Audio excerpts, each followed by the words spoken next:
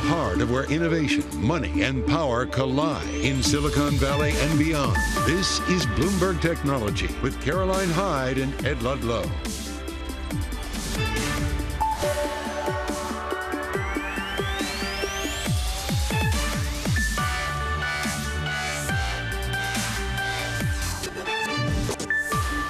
I'm Caroline Hyde at Bloomberg's world headquarters in New York. And I'm Ed Ludlow in San Francisco. This is Bloomberg Technology. Coming up, well, some mixed signals in the labour market. We'll break down what hiring looks like within the tech sector and speak to the CEO of human resources platform, Athena. Plus, we get a peek inside the C-suite when it comes to the health of the tech industry and speak to the CEOs of CrowdStrike and Zscaler as those companies report earnings. And Amazon in talks to offer mobile phone services to its prime customers. We'll discuss, well, what that means for the competition. All that and so much more coming up. Let's look at how tech is in charge, though, on the day. We round out this week from the market's perspective, Ed, on the higher side. We're going to delve into the fact that really we've been led higher by some smaller a small number of big tech heavyweights that have really driven this rally so far this year. It's all about AI. It's all about 1 percentage point higher on the NASDAQ, even though we saw that blowout number for the jobs data, 339,000 jobs added. But unemployment ticks higher. So do we see the Federal Reserve raising? Do we see it in June or do we see it in July? The 13 basis point, 14 basis point move in the 2-year clearly signals that the market is just trying to digest how much the Fed is going to have to fight what is still a very healthy labour market. We're looking at crypto just up about 0.9%. So that risk asset deployment is happening across equities and indeed Bitcoin on the day, but we're still languishing at about 27,000. Let's move it on and look at what's happened in terms of where we have come in tech stocks, what has powered us there and the relative strength index. I'm looking at the moment at what's happening in terms of big tech and AI just delivering. Of course, this was the week where we saw another $1 trillion company added to the club. It's still dialed back just slightly below that, but Nvidia currently sitting at 170 in terms of where it's normalized from the beginning of the year. AI is the driving force. We see also a healthy performance in Meta. That's all about VR. We're going to talk that as we look ahead to WWDC. But really, the outperformance of certain tech stocks, it is just front and center, Ed. Yeah, there's a lot going on this Friday and a lot that I'm keeping my eye on. Apple's actually won. We're up by 0.5 percentage points, $181 a share. I flagged that because if we get to 182, slightly above that, we're heading towards a fresh intraday record for Apple, which is astonishing when you consider actually from a relative strength basis, we're pretty much in overbought territory. Ahead of Apple WWDC, we're going to talk to Mark Gurman about that later in the program. Interesting if that momentum continues. In the earnings story, Broadcom up 1.8%. The company saying that AI sales will double, which is kind of outshining, should I say, some slowdown in broader markets for Broadcom and Dell. Another earnings story up 4%. Basically, outperformance, topping estimates on a sales basis because of strength, particularly in the business sale of PCs. That big story in the market this Friday is Amazon, according to sources in talks with carriers to basically take wholesale rates and provide wireless services to Prime members. This is the impact. It's astonishing. Dish up 23% to the upside, biggest jump since 2011. To the downside, T-Mobile down 8%, biggest drop since March of 2020. Verizon down 4.5%. A lot of concern. We'll get into this later in the program with Bloomberg's Matt Day. Is there a story here about undercutting, underpricing that legacy industry? And when I look at the market, Caro, yes, we had the jobs, hot data, but there's no one catalyst really. T-Mobile, for example, big drag on the NASDAQ 100. What is it that the market's trading on this Friday when it comes to the technology sector? AI, another part of the story. Yeah, and boy, has it been the story for the entirety of basically May, but ultimately the entire year. And I don't know if you saw the story coming out of basically Bank of America once again showing us where the fund flows are going. And Michael Hartnett's been just putting out note after note, calling what he says is an AI baby bubble that we saw in the month of May. Yes. But did you see the statistics? In the last week of May, the money flowing in to technology, a record amount, $8.5 billion. That's EPFR Global Data. Extraordinary, and we know why. We know it's the AI bubble. Well, look, there's this kind of FOMO element, right? But remember what we talked about with Joanne Feeney 24 hours ago. All of the gains in the S&P 500 year to date are just 7 names. The mega caps and Nvidia, which is a big part of that AI story. Then we think about the Fed. Hot jobs data. What does it mean? Looking at swaps, we're probably pricing for a hike in July.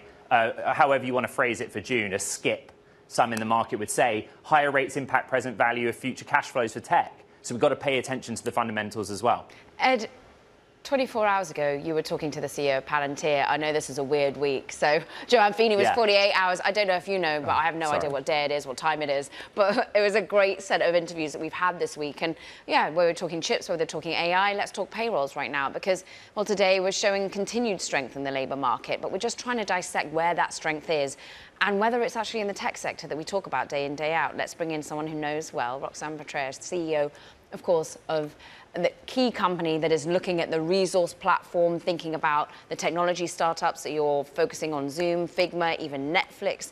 Athena is supplying to these companies at the moment, Roxanne. Yeah. What are you seeing in terms of nervousness? Because you're actually all about compliance. You're all about culture, ultimately. Exactly. What does the tech sector feel like? I think that there's kind of this tension because there's obviously been huge challenges in the tech sector, massive layoffs that have kind of happened throughout the past 12 to 18 months. But on the flip side, there's also a huge desire to keep key talent, keep culture in companies, whether they're navigating return to office, whether they're navigating sort of all the social challenges, intergenerational in the workforce. And so I think you're seeing both, you know, the kind of ramifications of a bit of a tighter economy in tech, you know, layoffs and things like that, but also absolutely wanting to hold on tight to all of your key talent because, you know, that's at the end of the day what makes really great tech companies is great employees. So try and carve it out for us. 339,000 from a US macro perspective looks very hot, but the unemployment rate is rising. We are seeing a fight for certain types of talent. For AI talent in particular. We're just hearing how JP Morgan is just 40% of those that they're trying to hire at the moment have got AI skill set. So is that what is being referenced by the companies you're talking to about this worry that those that they have decided to keep, they're having a hard time keeping them? I think that's exactly right, that there's, you know, I think that there can be this feeling that you conduct a layoff and then it's just done. And in fact, what I'm seeing with really thoughtful companies that we're really proud to serve is that their people teams, their like management teams understand that you may conduct a layoff, but that's almost like day one. What you really then need to do is invest in making sure that those who are staying are happy, that they're connected to the company, that they understand new policies, that they understand, you know, whatever new things are happening in that company.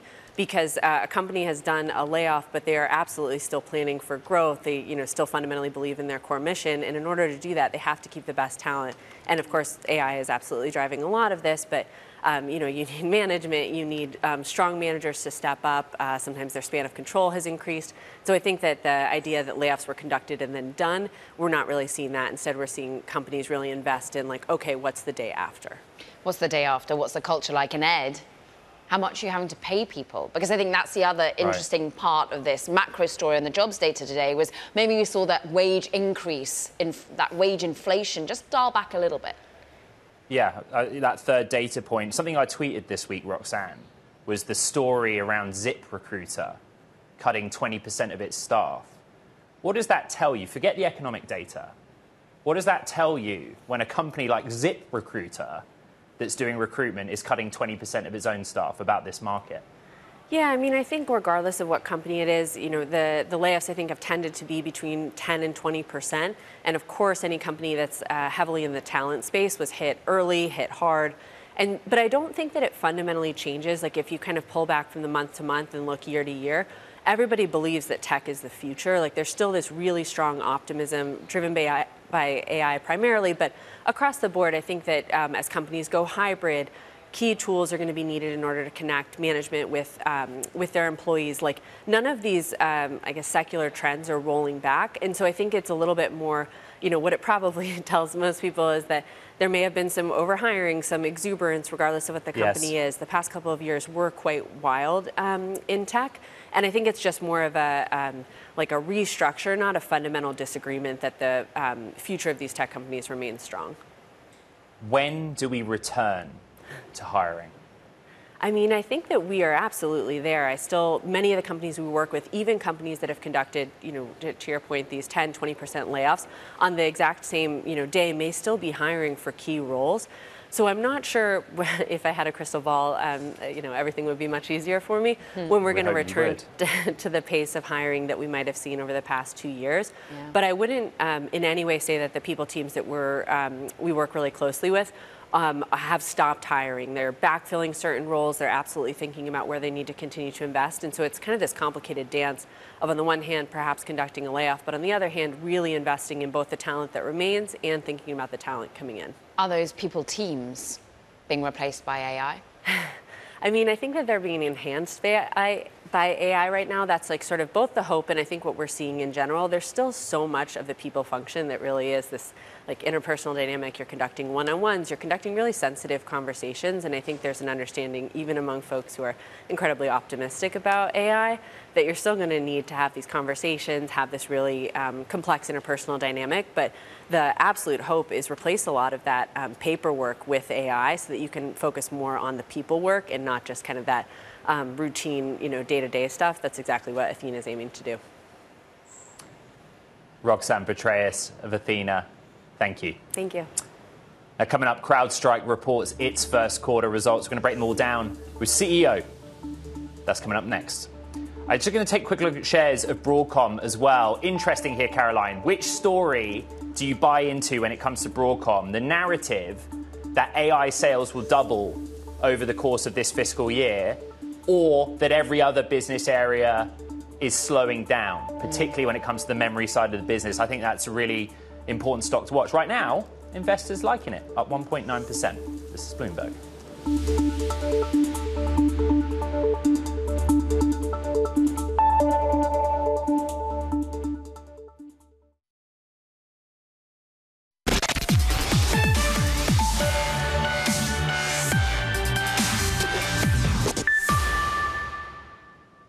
CrowdStrike reporting its first quarter results earlier this week and boosting its revenue guidance for the full year. The company also announced it's working with AWS to develop new generative AI applications. Let's bring in CEO George Kurtz for more on this. There was some concern, George, about a deceleration in billings. At one point, the stock Thursday down 11%, biggest drop since November. Others on the street saying nothing to dislike in this earnings report. What was the most important point for you? Well, I think when you look at the earnings report, you've got to start with we exceeded all guided metrics. In addition to that, we actually had record revenue, record gross profit, record operating profit, and for the first time, GAAP profitability. So when you put all that together, it was extremely strong. And the way we run our business is not by billings. Billings is more of a timing issue. You have to look at net new ARR. And if you look at the current environment with the current conditions and macro headwinds, we think it was an absolutely strong quarter, and it was a beat and raise. And I think it's a testament to the product and the customer base that we have. Let's talk about that net new annual recurring revenue. First year-over-year decline amid what is, of course, as you say, challenging macro environment. Is that macro environment improving in any way? That the perspective you're seeing, is it getting easier in the sales cycle or no? Well, it's certainly not getting easier. When we looked at it, it remained consistent and consistently challenging. It's something that we've talked about, the headwinds for the last couple of quarters.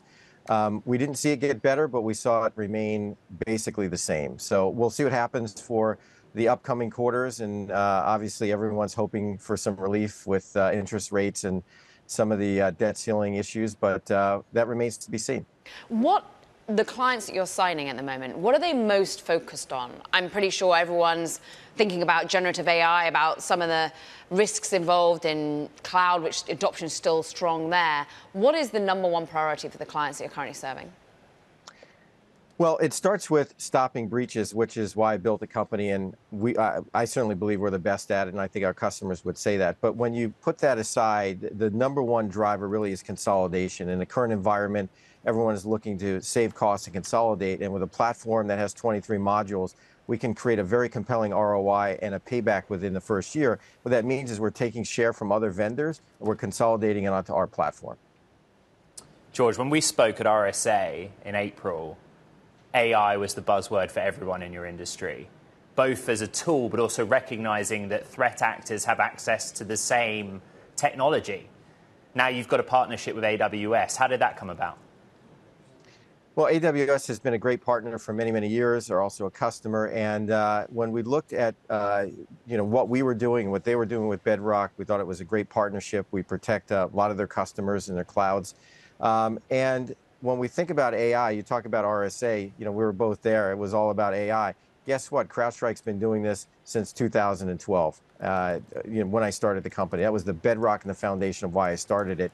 Now, AI has transformed over time. You've got generative AI, which we're excited to talk about Charlotte AI and what we're doing in that space. But AWS has certainly been a great partner for us, and we look forward to advancing that relationship. George, what I increasingly hear in the C-suite conversations I'm having here in Silicon Valley is technical expertise is the driver within a company. Who within your organization was pushing you to basically say, what can we do with Amazon? How can we build something within Bedrock? I want to know how day to day a company like CrowdStrike brings LLMs into their existing offering. Well, it's a great question, and the good news is there's not a lot of pushing. It's actually built into the DNA of the company. That's the way we started it. That's the way we protect against these adversaries using AI. When we think about generative AI, we started this project some time ago as LLMs were starting to mature and come to market. So we have a group, or many groups actually, but we have a particular group in Europe. In fact, I was out in the office when we launched Charlotte AI, our AI expertise and center of excellence. And we basically said, how do we do this at scale? How do we partner with someone like AWS? And how do we come up with the best outcomes for customers? And one of the things to keep in mind is you have to have the best data set to come out with the best outcomes. Always great to catch up with you, George. Thanks. I'm sure you're hitting the road soon again, but talking Europe and indeed the focus on AI. George Kurtz, we thank you, CrowdStrike CEO. Coming up, well, we've got plenty more to come when it comes to cybersecurity. Another key leader in this space, Zscaler, reporting its earnings, beating analyst estimates. More with the CEO next. And look, we've just got to keep an eye on other earnings that are out there. And Dell managed to surprise the market. We're up 3.75% on the day. Why? Because actually businesses, well, they didn't fall as sharply in terms of their PC purchases as we anticipated. Look, the consumer, that is still a struggle, but overall managing to deliver what was overall, though, still some concerns about the revenue outlook. From New York, from San Francisco, this is Bloomberg.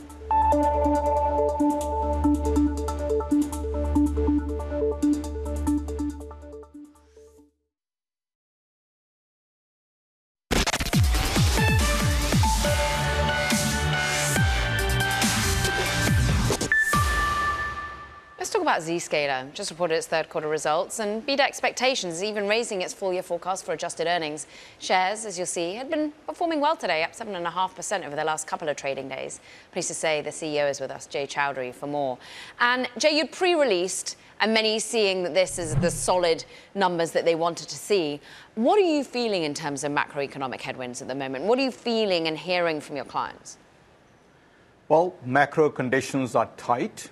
There's a lot of scrutiny, but CIOs are still looking for making sure they're doing what needs to be done for cybersecurity.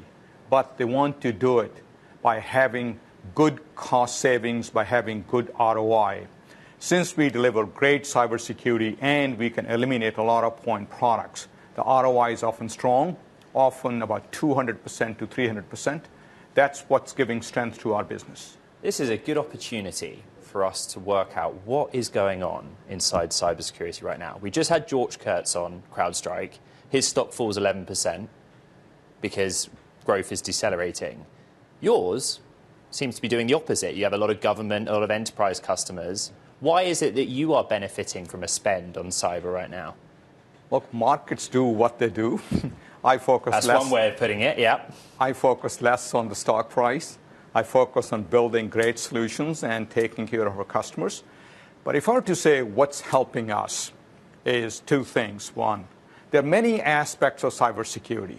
The aspect we deal with is implementing zero trust architecture, which is fundamental to stop ransomware and other very sophisticated attacks. But number two, you may be doing a lot of great cybersecurity. If your business case for ROI and cost saving is not very strong, your deal gets put on hold. I'm going to give Caroline the opportunity to ask you about artificial intelligence. Okay. But ransomware still interests me. Yep. Where are the threats coming from right now? It's not been long since RSA, and ransomware was a big topic of conversation at that summit. So where does ransomware come from? Yeah, geographically, state level. What are you seeing? So there's a lot of state level stuff going on. China and Russia are generally in the top two list. China driven more by IP, and Russia, they do a whole lot of things, and probably many times it's driven by making money, though there are a whole range of groups that go after ransomware for making money.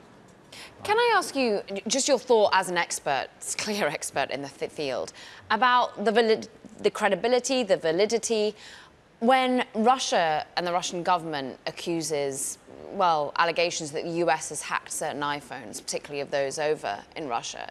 Is that something that you think bears weight, that one could assume could have happened, even whether or not it did? There's a lot of reconnaissance activity happens, and all countries do it to a certain degree. It's hard to say for sure which of these reports are true, but I can tell you that our security research team picks up a lot of reconnaissance because at the end of the day, there's communication going on. Before any major breaches happen, reconnaissance activity starts. We at Zscaler are like a switchboard. We are in the middle of all communications that happens between users and applications alike, and we often see a lot of that. That's how we are able to detect some of these early warnings of phishing attacks, ransomware, and the like. We have over 300 billion requests that go through our cloud every day. With such a large volume of data, you can pick up stuff.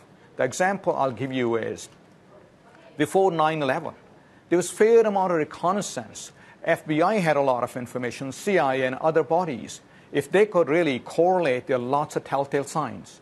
Since we have such a massive cloud, we have a lot of those telltale signs. And now AI/ML, especially generative AI/ML, is helping us to figure those things out at scale and help our customers. Generative AI, ML, always the key words right now in this earnings season. Zscaler CEO Jay Chowdhury, thank you so much for your time. Now, coming up, Amazon shopping around for a partner in order to add wireless services to its list of perks for Prime. We're going to get more details on that from one of the reporters that broke the story. We're watching shares of Meta, formerly known as Facebook, as we head to break. Social media giant asking employees assigned to an office to come in 3 times a week beginning in September. That, according to sources, joining a clampdown on remote work in the tech industry. And Caroline, how often are we hearing this? 3 days a week, the tech sector come back to the office, having done reductions in workforce. Interesting one, isn't it?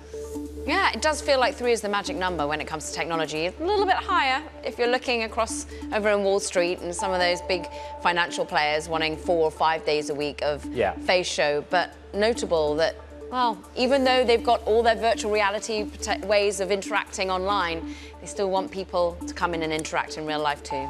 From San Francisco and New York, there's a Bloomberg.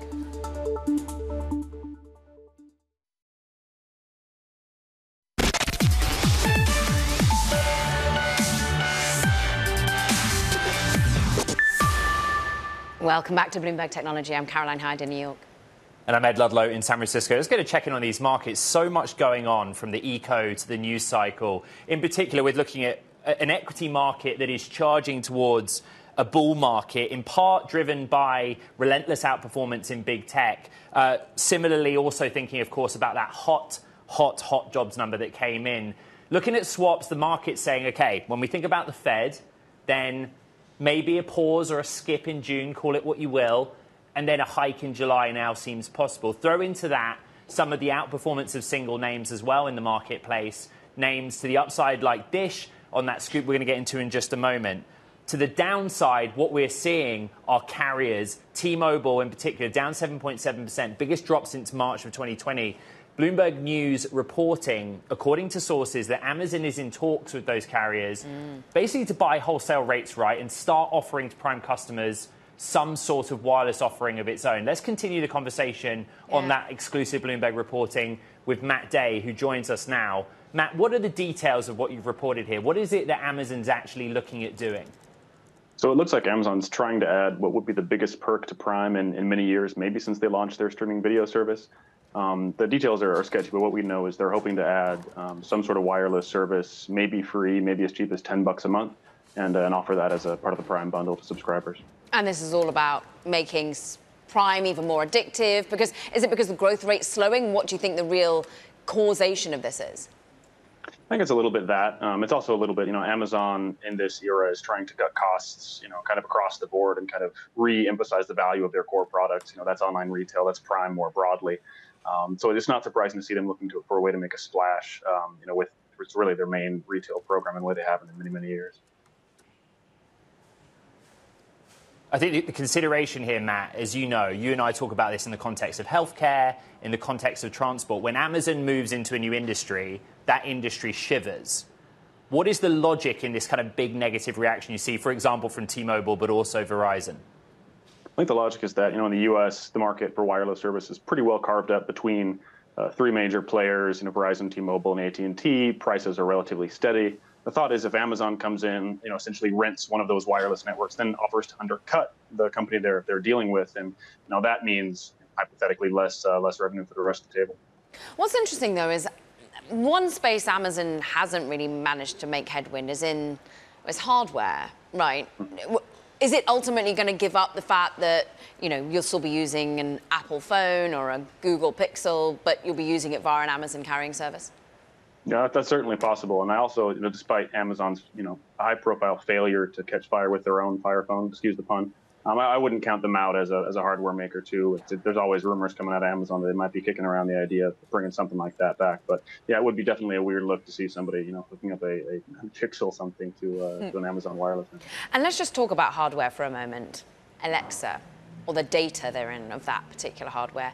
Amazing story that also you're on. 30,000 Amazon workers had access to the Alexa data, we understand? That's right. Yeah. Between 2018 and 2019, the US FTC says 30,000 people at Amazon could play your voice recordings, which seems like an awful lot. And maybe the more worrying part is the FTC alleges that half of those folks didn't need access to that for their job. Many of those people didn't even work on Alexa products. So kind of a worrying indication about Amazon's internal data controls on really the most intimate stuff they have about us, which is our voice recordings. All right. Our thanks to Bloomberg's Matt Day for that reporting out of Seattle. Papa Inc. is a popular elder care startup that's been pegged as a TaskRabbit for seniors, where contractors provide home assistance services. Think of it as like an Uber or a Lyft, a gig economy, but in the field of elder care. But recent findings from Bloomberg reveal a dark and troubling experience for some of its users. Joining me on set for more on her story from Bloomberg Business Week is Priya Anand. You gave some troubling examples of interaction between contractors that were employed essentially through this app and the elderly they were giving care to. But in the first instance, I'd never heard of Papa before. This is a company that's raised money at a high valuation. That's right. You might not have heard of Papa, but plenty of people on Medicare Advantage, Medicaid have heard of Papa. Employer plans are also offering this as a service for their employees who are caregivers for their elderly parents. And this company has been valued at $1.4 billion by investors, including Reddit co-founder Alexis Ohanian, SoftBank, Tiger Global. They've raised $240 million from investors, and they've racked up contracts with some of the largest insurers in the country, like Cigna, Humana, Aetna. You reported in that Business Week story some of the scale of Papa in terms of revenue, the number of hours of care it had given. Some of those facts, by the way, the company disputed, but didn't give us any up-to-date or other figures. That's right. Explain in basics how Papa works, what the idea behind it was. It essentially brings the gig economy to elder care. The company says that they've created a whole new category of care by taking out some of the more nursing-related things that home health aides normally take care of in a home for an elderly person. So let's say you're an elderly person, you don't have any help at home. You need help running errands, going to the grocery store, maybe doing your laundry, folding clothes. The idea is you can call someone from Papa, they'll come, maybe chat with you, help you feel less lonely if that's a concern of yours, and you get those hours for free from your health insurance plan in a lot of cases. Certainly in our particular age range at the moment, I'm fortunate enough to think more about the carers of my younger children than my elderly parents. But that fear is always within me when I leave my child with someone who I haven't met before because I need an emergency backup care. Now, the story, Priya, just heart-wrenching. Some of these, I mean, was it 1,200 confidential complaint reports logged by Papa over the past 4 years and dozens of allegations, one involving rape that you bring to bear, but there's sexual harassment, assault. And actually, it's not just the pals, the people, contractors coming in, sometimes it's the papas, the elderly who are behaving badly too. Is this coming down to a lack of control? Is this coming down to lack of training? What is it from your reporting? The company disputed any characterizations that it is lax on safeguards and lax on safety measures, but our reporting shows that their background checks have had incidents fall through the cracks where someone who's had a prior conviction has actually been able to become an independent contractor through their service and visit an elderly person, leading to an incident. And they say they do background checks, but at the end of the day, the training provided is very little. So for home health aides, Medicare rules require 75 hours of training. But because PAPA strips away the nursing aspect of that, there's no bathing, there's no toileting, you're not really supposed to touch the person when you go to their home, you're supposed to just provide help with household tasks and companionship. There aren't any training requirements. And so the company's training is essentially a short video that pals watch, and then they're able to go to homes. And you highlight a lot of those previous workers who felt that there were issues with the business. And ultimately, though, nursing for the elderly has been woeful in no matter what way it's served. We just think back to the understaffing of nursing homes during the pandemic. I mean, horrific some of the things that have happened. Do you think ultimately this is something that company is looking to tackle? Are the financiers, the money behind this, ensuring that this is a business that tackles these problems and can ultimately solve a really big problem for many families? The company says it takes safety very seriously, and that safety-related complaints from both the elderly members who rely on PAPA and its workers account for less than 1% of incidents. But we did find in our reporting, reviewing, as you mentioned, more than 1,200 complaints, court records, that there have been instances when those measures have things have fallen through the cracks. Incidents have occurred, and things that have occurred, in some cases on a repeat basis, harassment on both sides because the company has shared direct phone numbers. We found a number of incidents where there were repeat occurrences and seemingly incidents that, if someone had noticed a prior conviction, may have been preventable. Of course, you have requested interviews from the CEO, Andrew Parker, and from the investors, and in large part, they've declined to comment thus far. But Priya and Anand, thank you very much indeed for bringing us what is an extraordinary story on Business Week. Meanwhile, coming up, we'll turn to our daily segment highlighting the state of venture capital, talking to the founding managing partner of Pear. That's next, and this is Bloomberg.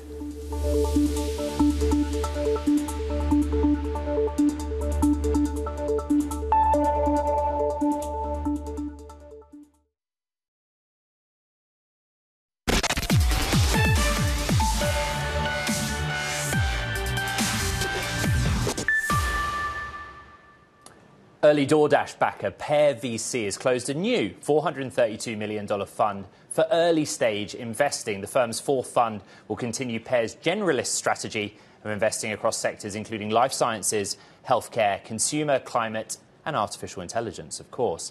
Mar Hershenson is Pear's founding managing partner and joins me now on set in San Francisco. $432 million, early stage. Are you going to be writing a lot of checks, or are checks getting bigger? I think it's a combination of both. The checks have been getting bigger over the last 5 years.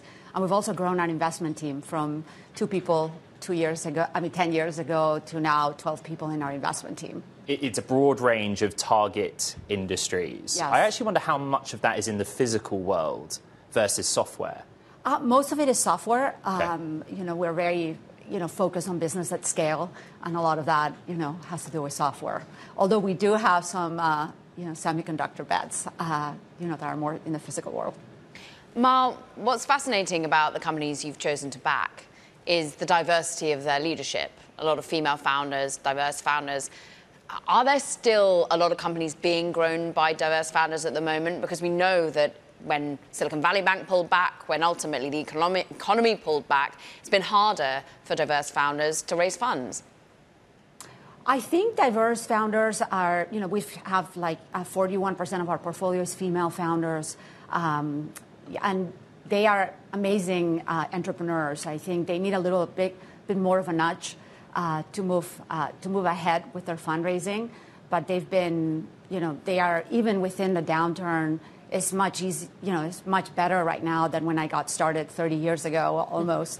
for diverse founders. So it's all relative, right? And there speaks the fact that you have founder experience, both you and Yes. your co-founder. That was sort of your MO, the way in which you stood out from the crowd. How are you nudging your own founders right now, particularly in the world of AI? How are you ensuring that your portfolio companies you already have are ensuring they're not going to get disrupted, that their lunch isn't going to be eaten? Yeah, I think the message that for founders, no matter what, is always like focus on the metrics that matter, work really hard to achieve those and forget the noise. It's the same in AI. We've been in the Valley for, like I said, almost 30 years. So I saw the the web revolution, mobile, and now AI. It's almost the same dynamics, right?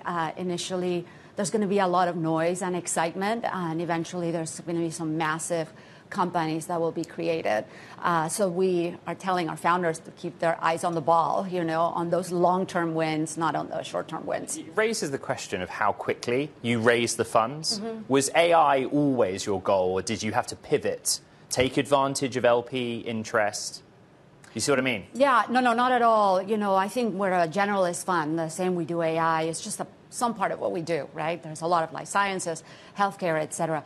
But I want to make a point that AI is truly a horizontal technology, meaning that it's going to be applied to all industries. It's almost like, you couldn't be a company and not have a web presence or a mobile strategy, et cetera. Same with any industry that we're going into. So for our existing founders that are, that perhaps started the company before ChatGPT, which Yes. is when the population became aware of AI, we're telling them, hey, there's new technology. You should be adopting this as we go. And same with LPs. I mean, our job is to be, give the right advice to our current portfolios and be ahead of what's coming, right? So or temper expectations, Yeah. right? There is sort of an Of LP course. impetus. I mean, you call yourselves generalists. Uh-huh. Think about life sciences, climate, and artificial intelligence. What about the inbound? Are you receiving many more pitches from AI than other areas? Absolutely. It has changed dramatically. I mean, you could say even 12 months ago or 18 months ago, the volume of inbound from crypto was really, really high. That's almost gone down to zero. And today, the inbound from AI is very high. So it's climate, right, is what founders care about. I do think, this AI, like I was mentioning, if you started any software company today as a founder, you would probably be thinking about how do I incorporate AI into my company. So whether, when you're at the application layer, we're going to keep seeing more and more of these AI companies.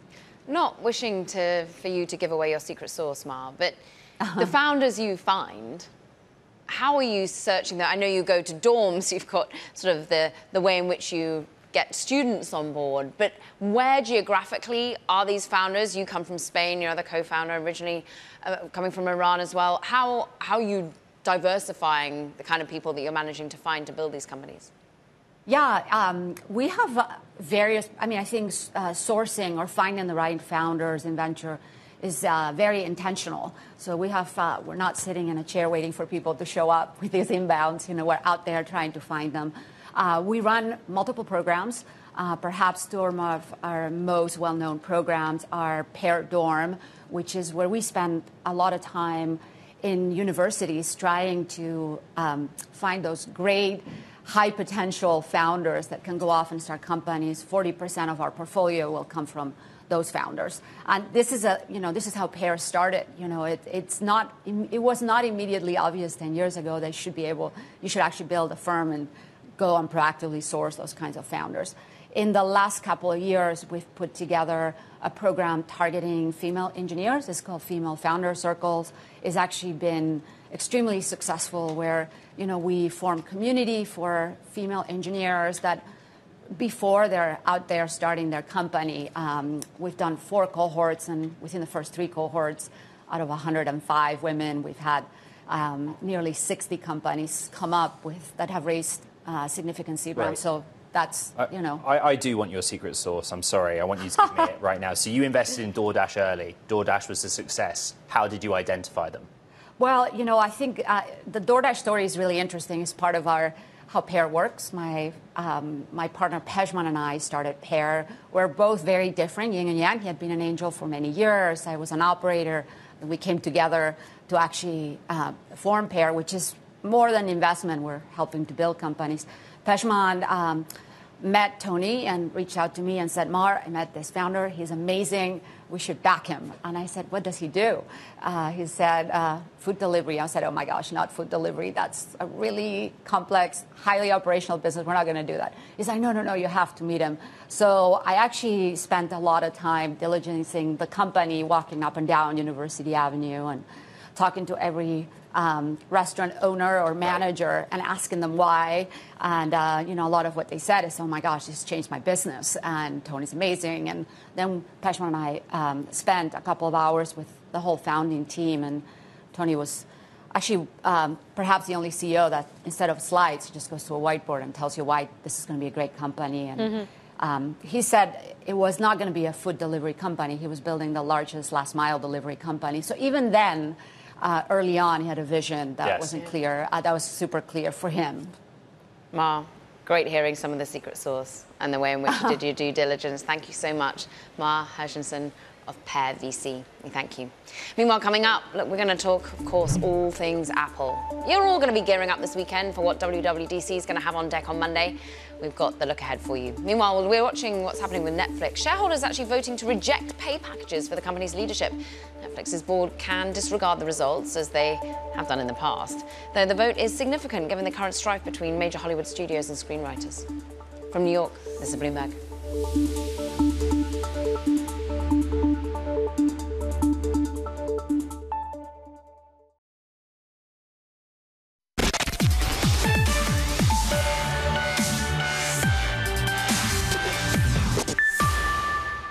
Time now for Talking Tech. First up, Russia accusing the United States intelligence of hacking thousands of iPhones, including devices belonging to Russian nationals and others linked to diplomatic missions and embassies in the country.